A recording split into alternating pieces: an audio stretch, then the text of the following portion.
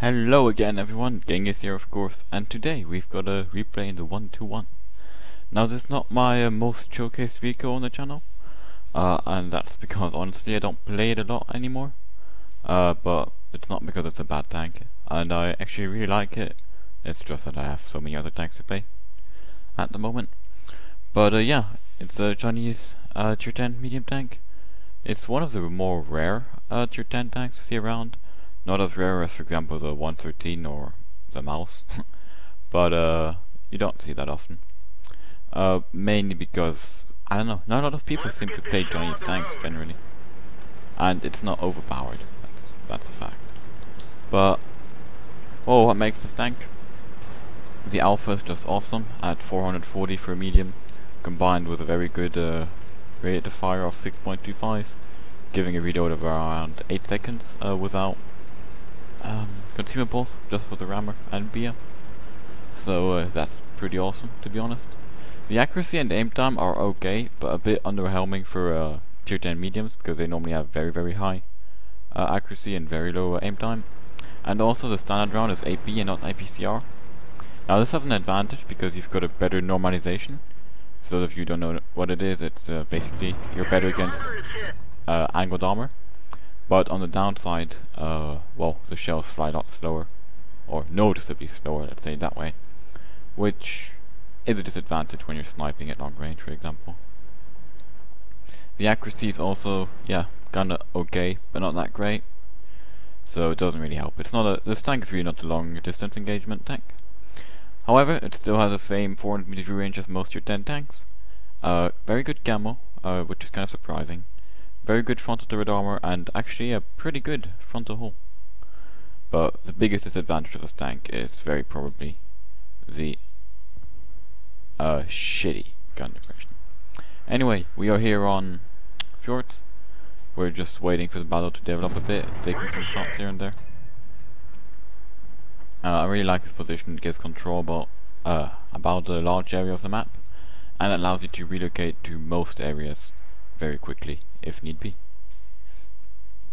So yeah, we've got a WZ standing in front of us, spotting, so we're able to shoot more or less safely. There are 3 RDs in the game, so I'm very happy about having a scout in front of me. I'm kinda worried about the development on the 9 line up there. It could go both ways, but they have a lot of good players there, while our players are a bit meh. So I would give them the advantage, even though we have better tanks.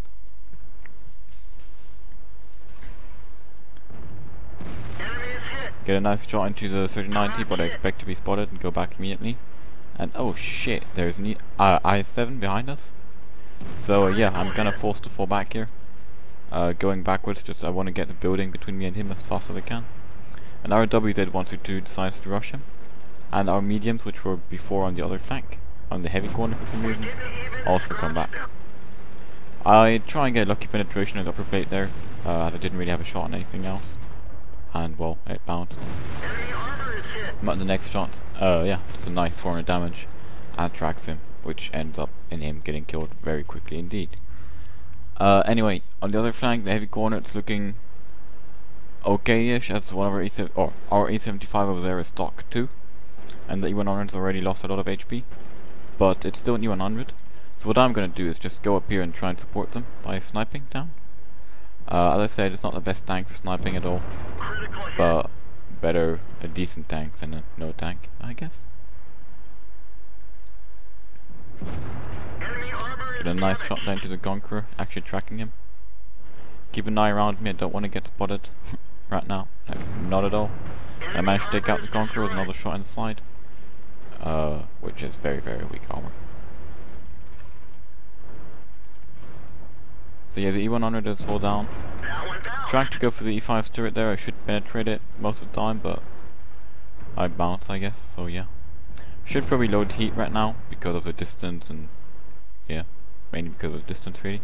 See this E75, I decide to take a shot at his turret side, before falling back, as he spots me, and I do not want to get shot at by the guys I was shooting at not long ago. Now suddenly we get gapped, so I take one more snapshot on the E75, which gets in very luckily, and I go back to base. And hopefully even save our art. try and get lucky again there, but did not really expect that one to penetrate. Now I'm a bit worried right now. I've got a T-54 on my flank, Type 61 in front of me, and the T-62A also in front of me. So I get a shot into him, he gets a shot into me. However, the T-92 manages to take out the T-54, so that's great because he was also the best player of those who were pushing here. 62A misses me. I try and get a quarter shot on the Type and get it, allowing me to reset the gap, and now I know I don't have to worry about the gap for a long time, especially if he's a one-shot. So the G62A gets tracked there. Now I decide to take the opportunity, because if he's tracked he's not going to be able to keep falling back, so I can only see his turret. So I'll just eat a shot and take him out of the game. What the fuck was that? I have no idea what that sound was, sorry for that guys. But yeah, managed to take out the Type 61. And, oh wow, and I have to turn around again, the E75 are pushing through apparently. I've now only got 800 HP left, so that means I can take one shot, not more. But well, one shot is still one shot, right?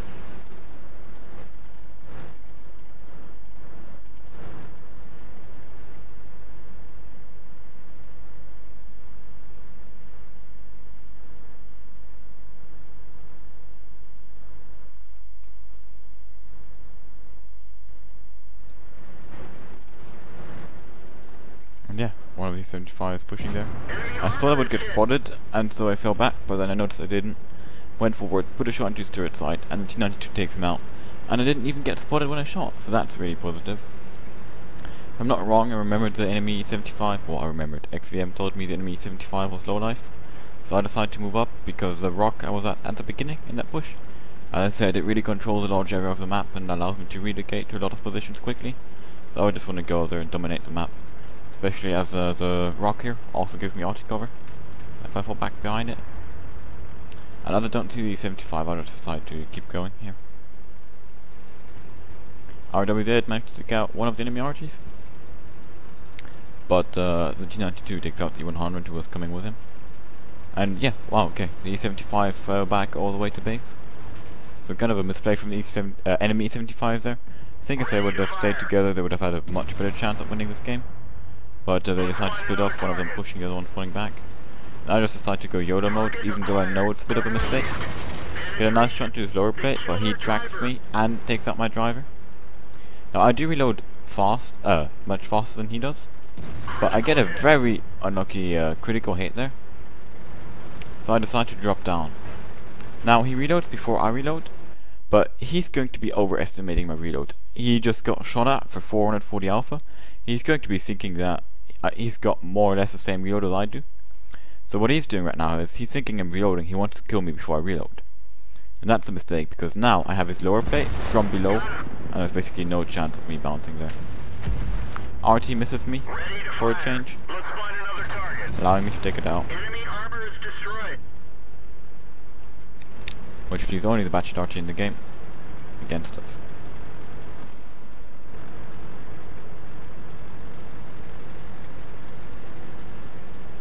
So yeah, let's speed it up. Blah blah blah.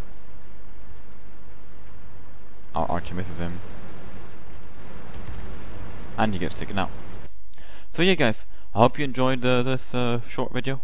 Well, not that short really, but it was not like the best game ever, but I liked it and I wanted to show it to you, just to show you how I relocated, kept map awareness, which is basically the most important thing in the game. Keep looking around you, look for opportunities. And also to show you some different tanks than the 62A, Jackmaster 2 and D50M. A little bit. As I say, I hope you liked it. If you did, please remember to comment, like, subscribe, share, whatever. I'm not going to show you the post-game stats on this one because it's nothing really worth showing. So yeah, see you tomorrow, hopefully. And thanks for watching. Bye bye, gang.